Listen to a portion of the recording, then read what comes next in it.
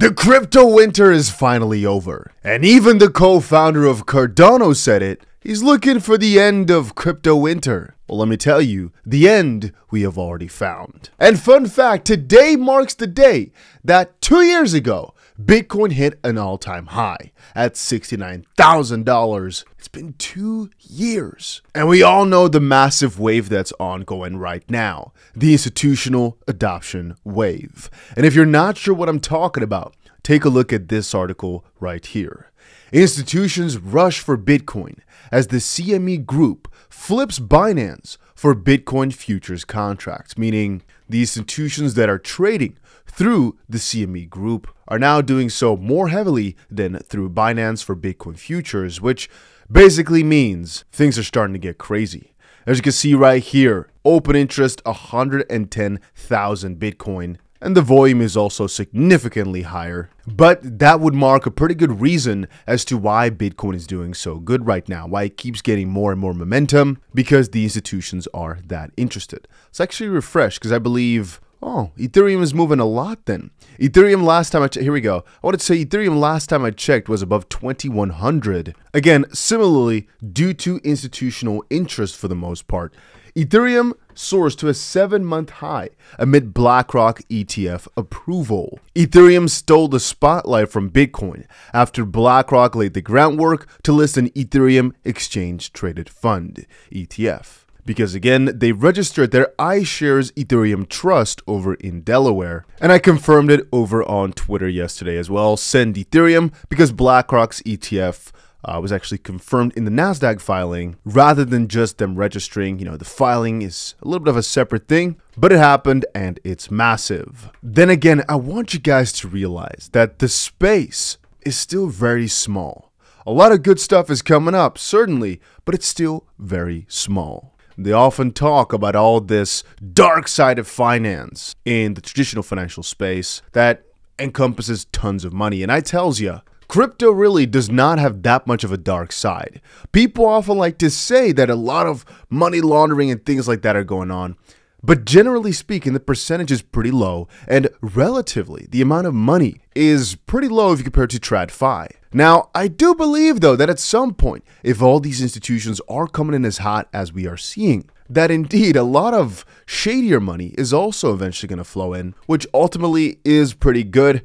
They sometimes want to portray crypto as being that dark side. I don't think so. I think crypto is the normal side, because at the end of the day, it's more transparent than your traditional finance. You can see every single transaction. A company does something shady, you can follow the money's movement, which is another reason why we just keep on buying. It's that simple, ladies and gentlemen. Rich Dad Poor Dad author issues a critical warning and keeps buying Bitcoin. The entrepreneur has warned his followers about the situation in the world getting worse, adding that he keeps buying Bitcoin because, well, what exactly else will you buy if you're not buying crypto? Save gold, silver, Bitcoin as leaders want war. I keep buying more gold, silver, and Bitcoin because our leaders want more war and poverty.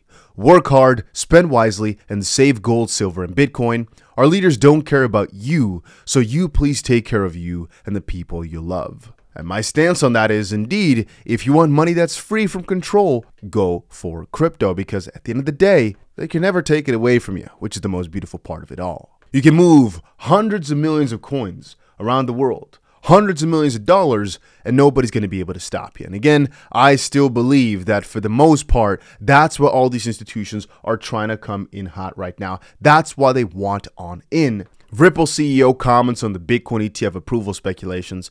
We all know it's going to happen. It's just a matter of time. The SEC is an entity that has definitely been doing a strange job, but ultimately they will not win. I keep telling you. Most institutions like Ripple are going to face pure victory. I mean, they've already faced multiple victories over the SEC, but it's just going to continue on. Ripple CEO said he would welcome the Supreme Court crypto fight with the SEC, even though they already spent $150 million on defense, which is insane. And he basically said he'd love to see how that would go if the whole XRP battle would take it another layer higher. And he said, we are in it until the end, but settlement is actually not out of the talks.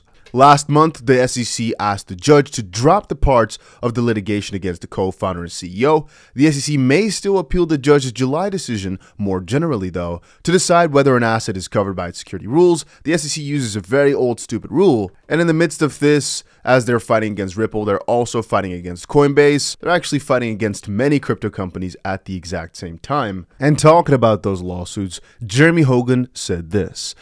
He's a lawyer, very well known in the crypto community. By the way, if you're rooting for Ripple, throw a big kiss at Binance for their win last year in the Anderson v. Binance case, which really restricted the reach of U.S. security laws outside of the U.S. The case helps Ripple out a lot.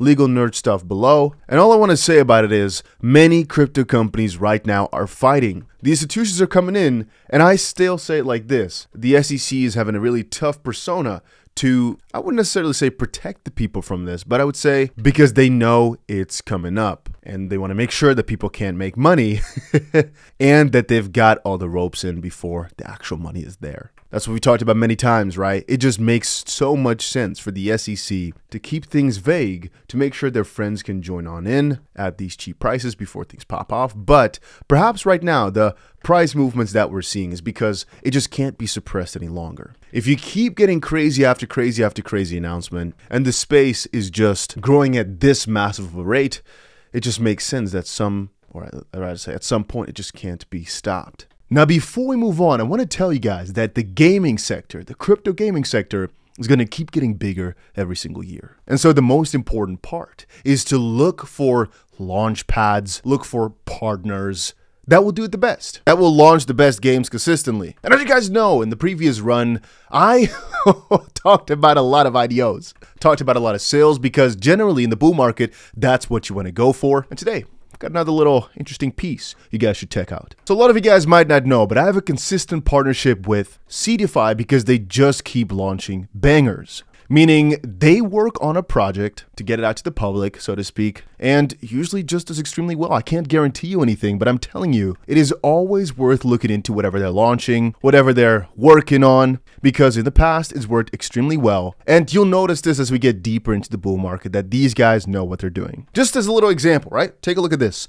𝗕𝗘𝘀 Fund was the place to go to when it came to crypto gaming launch back in 2021 with an over 44x return per launch in 2021. I'm not joking when I say that these guys know what they're doing, but most importantly, that the opportunity is starting to open up again. It was gone for a while. Bear market times were not nice, but it is coming back. And I'd say that's why their token on its own is also doing pretty well right now, because in this case here, to be able to invest in these early stage projects, which I think are the most profitable thing in crypto, for this pad specifically, you need their S-Fund token and stake it to be able to get access to these launches. Yeah, and if you just take a look at how the previous ones that launched in there performed, not all of them did as well as it says right here. Let's be honest. I might have invested in nearly every single one of these. Tryhards didn't do that well as it says right here. I think they're garbage, but a lot of others did exceedingly well, way better than expectation. And I think that this is going to repeat itself yet again. I think that from the bottom of my heart that these guys are going to launch a lot of bangers. Another important part here is that the way I know these guys, I believe they've got a 100% refund policy, meaning if something goes bad about the launch, and I think it's happened before, but don't quote me on that they pay everybody back because these guys are at the top of the game. Most pads don't do that. Most pads, when things hit the fan, it's, well, you bought in.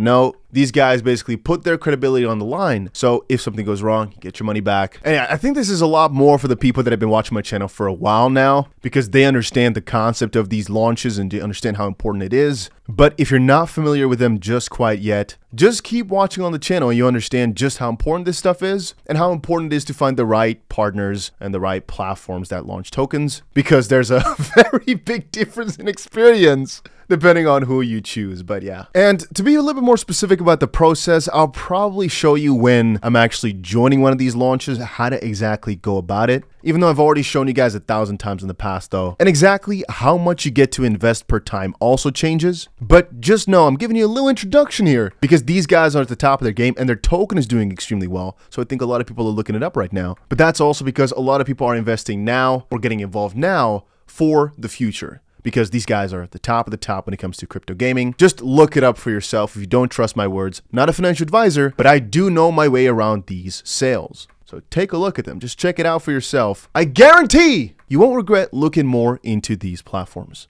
But I will tell you this. I personally think if you're buying crypto right now, it's the easiest 10x of a lifetime. That is, any person buying it right now, if they don't 10x their money within another year or two, they've played the game wrong. Let's, as a baseline, say double their money, because I think even if you buy Bitcoin, you're going to 4x it. But if you really play the game bad, you might only double your money. It's still insane to think about that, though. The fact that people starting out, crazy, but I'm just saying, people starting out with let's say $100 million right now. It's a lot, I know. But people starting out with that are all going to become billionaires over the next year. It's just kind of hard to fathom. People starting with 100,000 right now are going to be millionaires in a year or two from now.